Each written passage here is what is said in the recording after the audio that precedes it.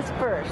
The least expensive, biggest impact you can do in your office is have a dumpster day. And you can have it be fun, but first of all, you've got to get the doctor on board or send him off on vacation if he's someone who wants to keep everything. So you go through drawer by drawer, room by room, cabinet by cabinet, and if you haven't used it in a year, it needs to go.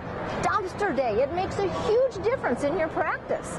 So go for it. Have a pizza party with your staff afterwards. You guys will love the difference in your office with everything cleaned out.